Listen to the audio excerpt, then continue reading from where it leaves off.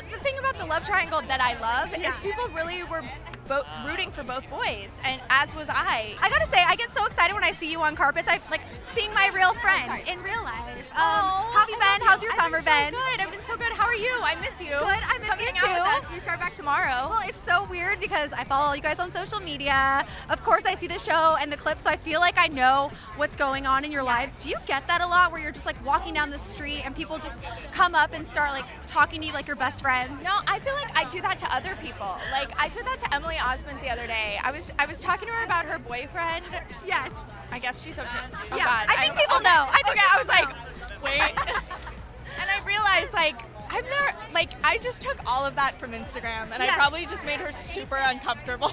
But you guys know each other, obviously. Yes, but I feel like I do that too. It's like, oh my God, how's your family? It's like, I've never met them, but I feel like I know them via Instagram. So I guess that's just a part of our culture now. But I think it's cool. You have to be like friendly to people. I think that's what makes the world go round. It's better. I would prefer everyone be friendly and forthcoming than not. I agree. Okay, so huge moment on Baby Daddy just went down. What were the reactions like? Because that's the coolest thing about social media, is that the fans get to interact with you on the spot.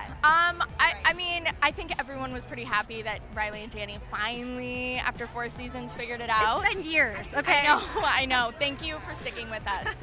And yeah, so it ended with Danny proposing, and I mean, the thing about the love triangle that I love is people really were rooting for both boys, and as was I, you know, so it's fun to see kind of the reaction and who's excited, and I think people were a little upset about the cliffhanger. Always, though. It's like, at this point, like, everyone just needs to get used to it, you know? Yeah, but I'm excited because for season 5, it's like, there is no love triangle anymore. Like, But is there? Well, now it's like, what's going to happen with Danny and Riley? And we've never really had that storyline of them as like an official couple. Right. So it's going to be fun to kind of see like what happens. And we start back tomorrow, so I can't wait to find out. Yeah. What's it like to get proposed to in fake life? Like, have you ever had that before in any of your jobs? No, this is my first proposal. Yeah, like practice? Yeah, actually I've been proposed to one other time on Baby Daddy by Matt Tallis, which, like, I love my job. Your job is so hard, Chelsea. It's just, but yeah, it's great. Oh my God.